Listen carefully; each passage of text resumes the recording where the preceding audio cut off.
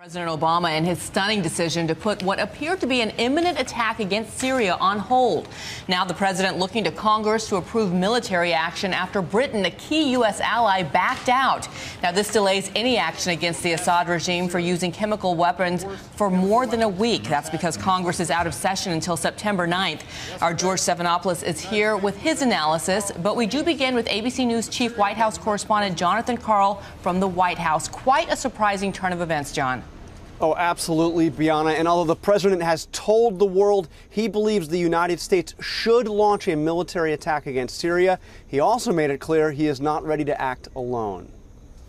The president made an impassioned case that the Syrian government must be punished for using chemical weapons. I have decided that the United States should take military action against Syrian regime targets. This would not be an open-ended intervention, but I'm confident we can hold the Assad regime accountable for their use of chemical weapons, deter this kind of behavior, and degrade their capacity to carry it out. But he isn't ready to launch an attack just yet. First, he wants to get a green light from Congress. While I believe I have the authority to carry out this military action without specific congressional authorization, I know that the country will be stronger if we take this course, and our actions will be even more effective. The move will almost certainly delay military action by 2 weeks or even more, but the president said he has time. Our capacity to execute this mission is not time sensitive. It will be effective tomorrow or next week or 1 month from now. And I'm prepared to give that order. It was the president who more than a year ago warned Syria. A red line for us is we start seeing a whole bunch of chemical weapons moving around or being utilized. Now that they've done it, he says America must act. We do what we say, and we lead with the belief that right makes might, not the other way around.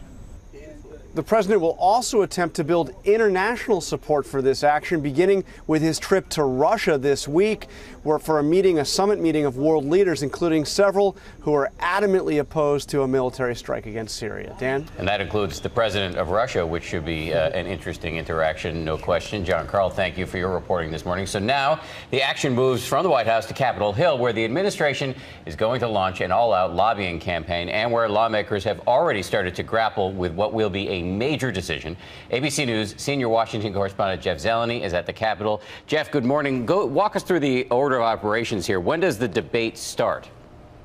Good morning, Dan. The debate is not going to start officially until next week. Congress is still on its week-long recess, finishing up this summer break. So the votes will start next week, but the real work is starting right now. There's a classified briefing on the Hill this afternoon. The Senate Foreign Relations Committee begins taking some of those witness testimony on Tuesday. So this is the critical week that the White House has to explain its position, make its case to Congress. Right now, I'm told by senior officials on both sides of the Capitol, the votes are not there yet, so the White House has work to do over this next week. What's your sense about whether this thing will ultimately pass, though? I mean, everybody was surprised, the whole world was, when the British Parliament voted against this. What are the odds here in the U.S. Congress? The odds of the U.S. Congress are right now, if this vote was taken today, I'm told by lawmakers on both sides, it would not pass. But as always, when these things get closer to the end, things can change. But if it were to pass, it will have to be unusual alliances of Democrats and Republicans. Some libertarians and liberals are very opposed to this action right now, so it's threading a very difficult needle for this White House, Dan. A huge gamble for this White House. Jeff Zeleny on the Capitol this morning. Thank you. For more on all of this, let's bring in George Stephanopoulos, who, as you know, is the host of This Week. George, good morning. Let me put up a question as I ask you. We put up a picture as I ask you the first question here. This is a picture of the Situation Room for Friday night. It's the president and his national security team. Look at the faces. Everybody so grim as they go ahead and make this decision. So as we look at this, let me ask you, if the votes go against them in Congress, are they likely to act against Syria anyway? Well, remember, if the votes go against the president, he would be the first president in modern times to lose a vote on military force. That was exactly the question that President Obama ignored when he left the Rose Garden yesterday. That was the question being shouted out. I'm going to ask Secretary of State Kerry this morning. I don't see how they have a choice. Even if they lose, the president, given what he said about the scale of the crime, a crime against humanity, he called it. He will have to act, but he will be doing it if they lose without congressional authorization, of course. The bet the White House, the bet the president is making is that this is going to pass and that will strengthen his hand. And why not call Congress back sooner? And the bigger question, did the president box himself in by drawing that red line when it comes to chemical weapons? That is the big question. If you look a year ago, a lot of people were surprised when the president drew that red line. On the other hand, when you look at the scale of this attack, it would have been hard to ignore.